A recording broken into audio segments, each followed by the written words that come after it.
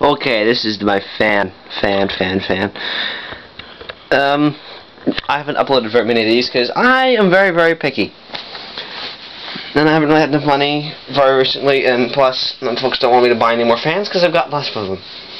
This is a Seabreeze 6171A, manufactured in Canada. 115 volts, 0.4 amp, 60 cycles.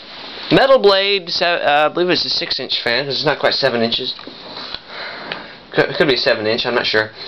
If my... Oh yeah, my Eskimo is an 8-inch, isn't it? So this must be 6 or 7, I'm not sure. It's made out of beige plastic. It's got a little weight in the bottom. Faceplate's metal, the plastic's metal. It's got a twisty switch. And this fan is it's vicious. I've caught my knot in 2 different ways. One, it moves a lot of air. Number 2, it hurts like hell when you catch your thumb in it.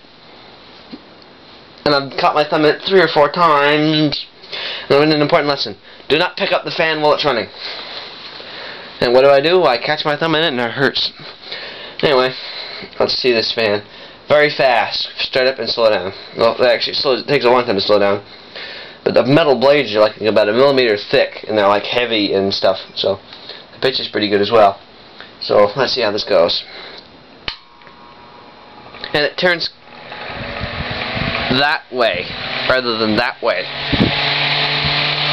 Even sounds cool. Notice I'm being very careful. Neat sound, eh? The bearings are so nice in this fan. They're good and clean. I oiled it and everything. Breezy fan. Very breezy. That one is small enough to take to school and use, because when the late school year heat waves come, I'll be ready for it.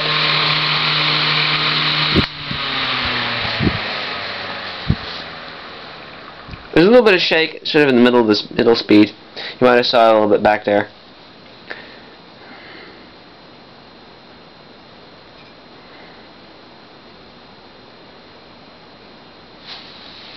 See how long it takes to slow down? All front and back bearings. There are no oil parts there except to take the cover off. This fan, it's just awesome. Good way to test these fans is to go like this. You hear the sort of ping noise of the bearing moving back and forth. There's no springs in the bearing, no nothing. Uses rubber washers if you put it in the right way, and the bearing's set so. It's a perfect fan. It's like mint. I'm serious. It's mint. The only thing I have to do is get rid of that sticky stuff that's right there. It's from the tape. The label has already been cleaned by me.